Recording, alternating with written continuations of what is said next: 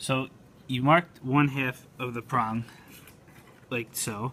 So you want to go ahead and do the second one. Now, you could start it from this end or this end. It's okay if it's a little bit shorter than the original. It will still work fine. So I want to start it up here so I get this little box.